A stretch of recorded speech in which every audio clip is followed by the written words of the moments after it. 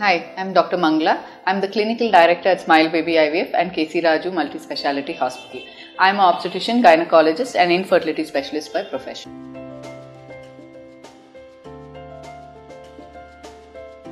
Pregnancy, as you all know, is a hypercoagulable state. That means there is increased risk of clot formation in pregnancy. So why does this occur? This occurs due to the several hormonal changes in pregnancy due to the progesterone hormone that increases during pregnancy. So what do these hormones do?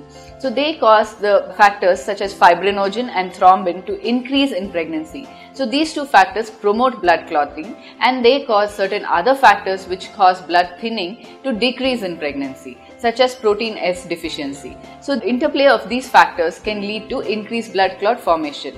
Moreover, there is also a sluggish blood flow during pregnancy, because of which the blood vessel walls are more relaxed and there is a tendency for clot formation to occur.